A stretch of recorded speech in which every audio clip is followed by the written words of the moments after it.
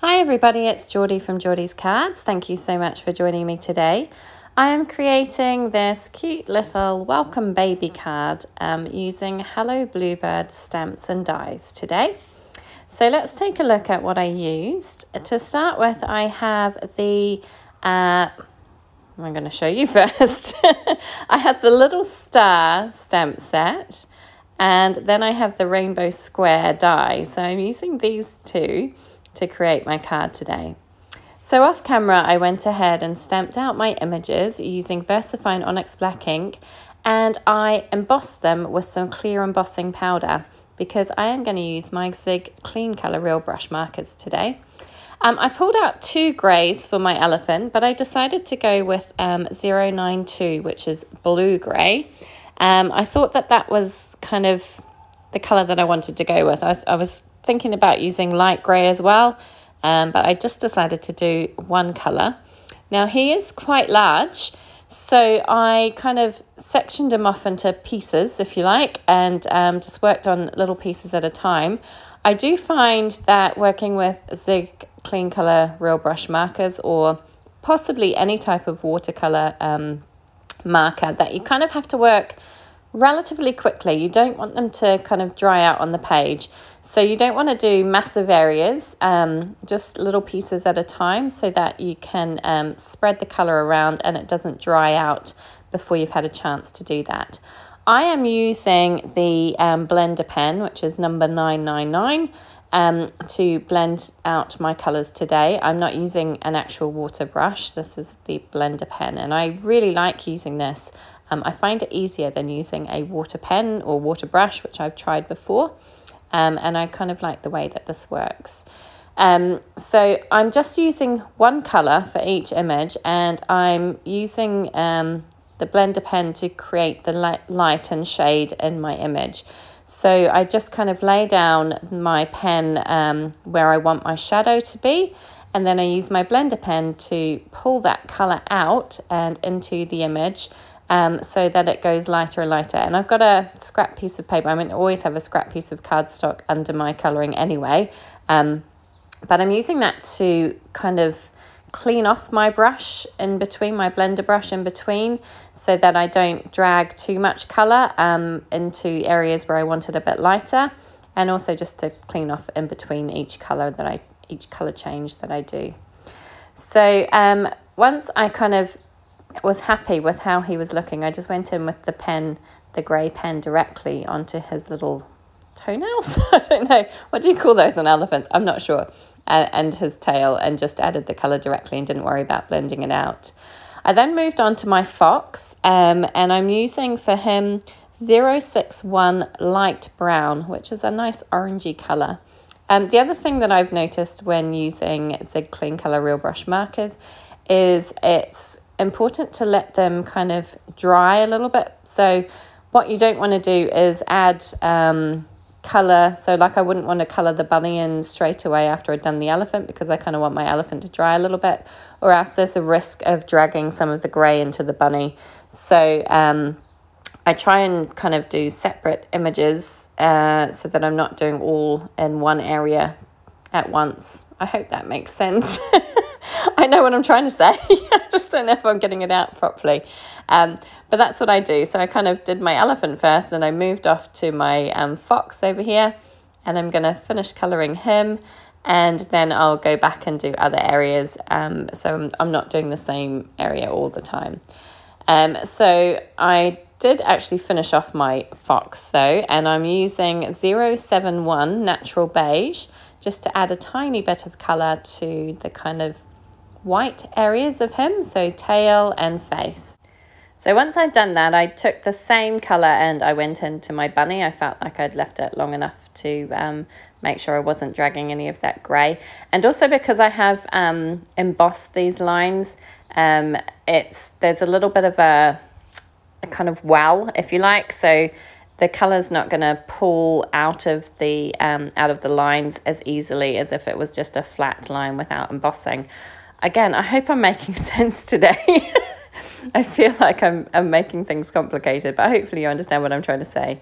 I did just switch my lamp on there as well, just to add a little bit more light, so hopefully you can see a little bit better. To colour in my clouds, I decided to do them in a kind of pale pink shade. So I'm using exactly that colour, 028 pale pink.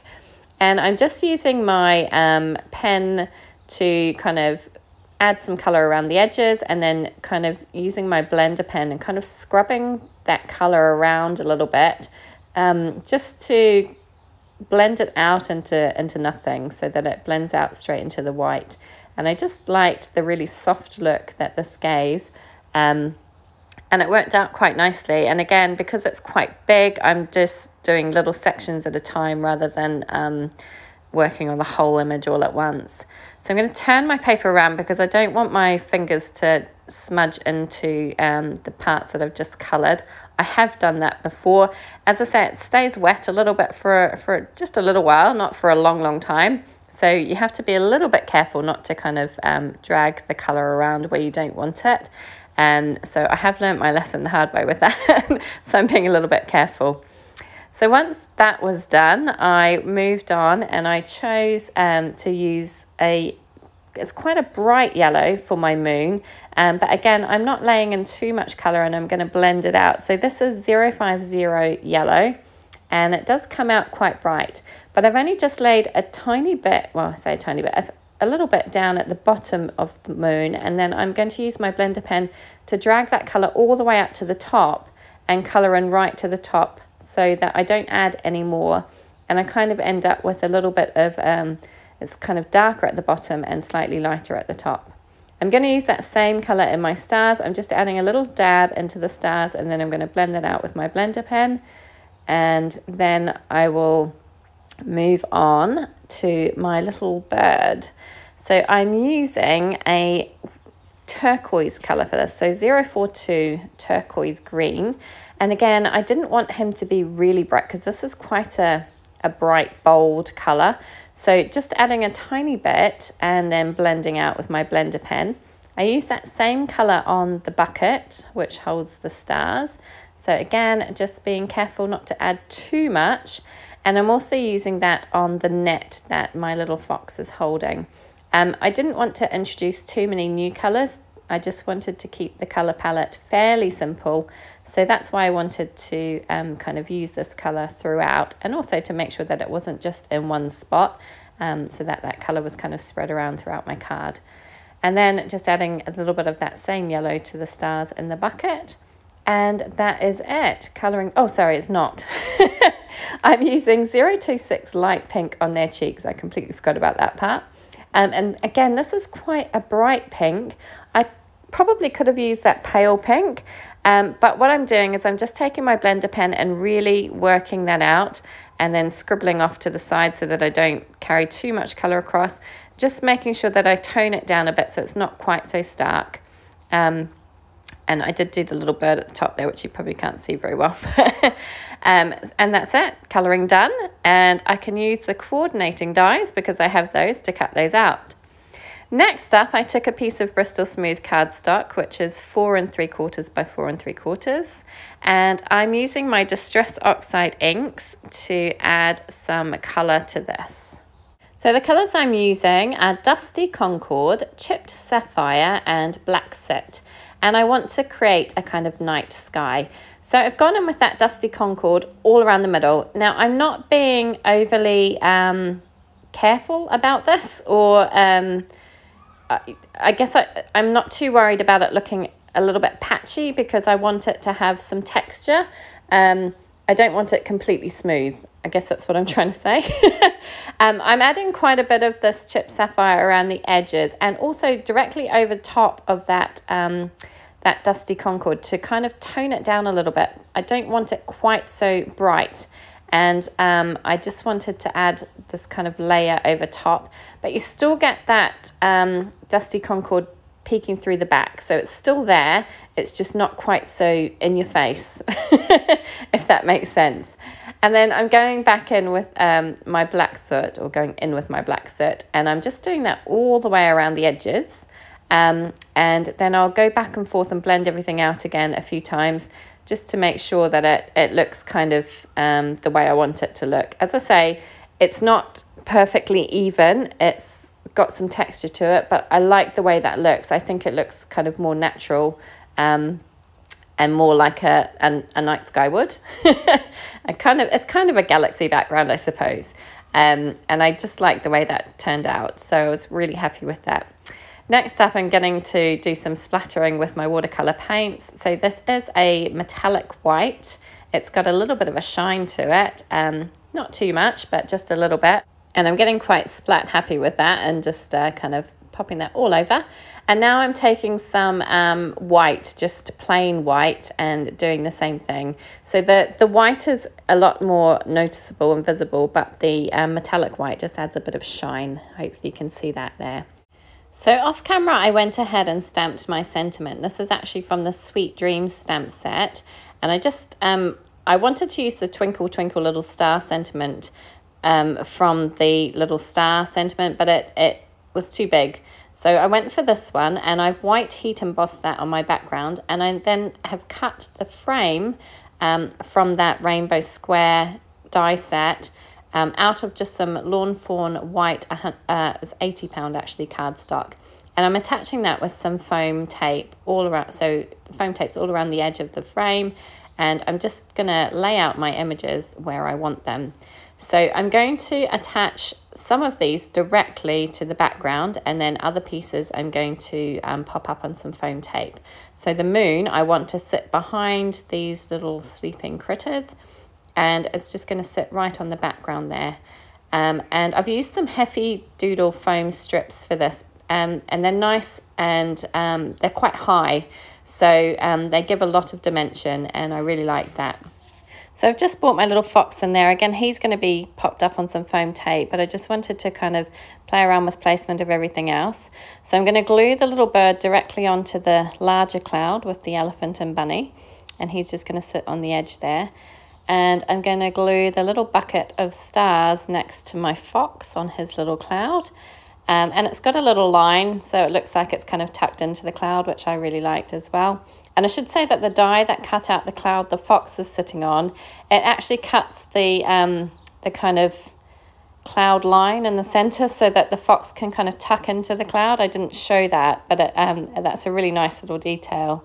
So now I'm just deciding where my stars are going to go. I've got 3 single stars and then 2 in a pair. And I'm just kind of playing around with the placement of those and deciding where I'm going to put them.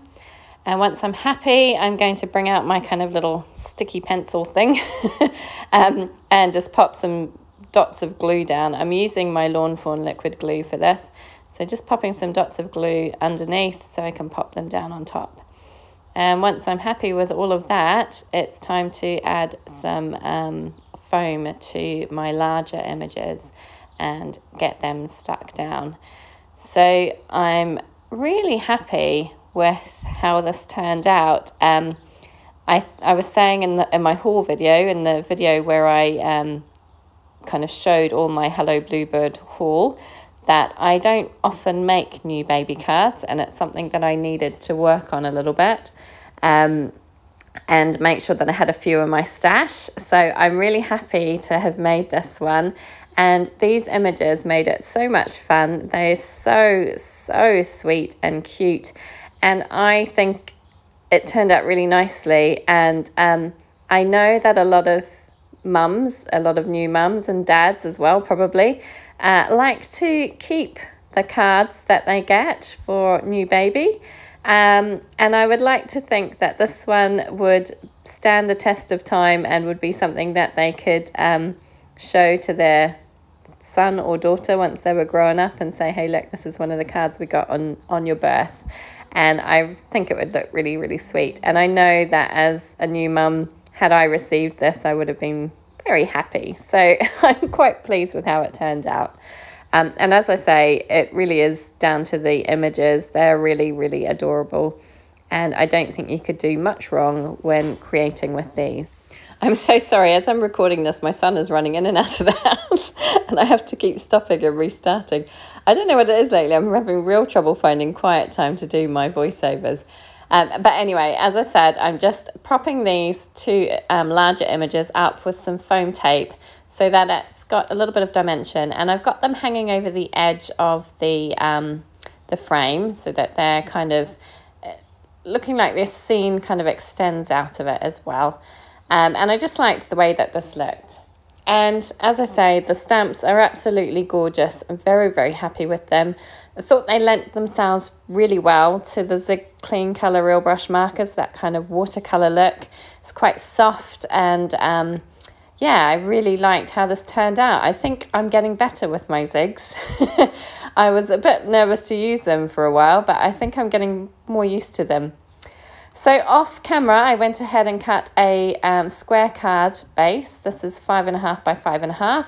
And then I took a white panel from the same Lawn Fawn 80-pound white cardstock, and I stamped my sentiment out. This one does come from the Little Star stamp set, along with the little bear from the Little Star stamp set. Oh, that's a bit of a mouthful. And I'm just attaching that inside with some liquid glue. And I did manage to get glue everywhere. I don't know why, but it was okay. I took my little adhesive eraser and I got all of that up and just kind of cleaned it up with the edge of my little pokey tool there. So I'm just going to rub that off with my adhesive eraser, which works a treat actually for cleaning up things like this. So it's a very handy little thing to have. So once that was all sorted and everything was fine, I then attached my card panel to my card base, and that was it. Job done. And as I say, very happy with how this turned out. I think it's really lovely. And yeah, really enjoyed making it. Had a lot of fun colouring my images with my zigs today. I hope you enjoyed it as well. If you did, I'd love for you to give it a thumbs up. Please do leave me a comment. Let me know what you thought about it. And please do subscribe to my channel. I would love to see you come back again. Thank you so much for joining me today. Take care. Bye.